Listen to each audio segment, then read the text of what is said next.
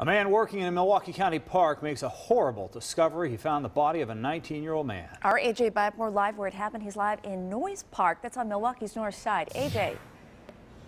Hey, good evening, guys. And as you said, Milwaukee police say a Milwaukee County Parks employee found that body at about 9:30 this morning. That body was discovered along the trail here at Noyes Park. Police say the body was about 30 feet in from the entrance. Now, at this time, police are only saying that they're treating this as a death investigation.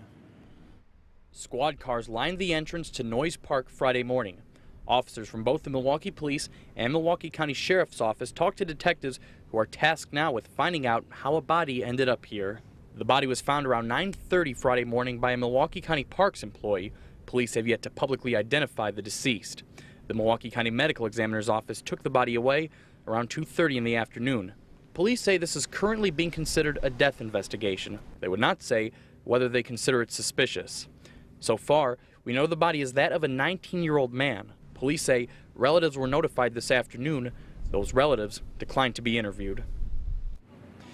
And as you can see here, police really have cleared the scene. By 3 o'clock, the tape was down around the area. Shortly thereafter, the last of the squad cars had left the scene. However, police say this investigation right now is still very much an active one. We're live at Noyes Park on Milwaukee's northwest side. AJ Byport, Fox 6 News. I can see why. So many questions unanswered. We'll see what pans out. Thank you, AJ. And tragic.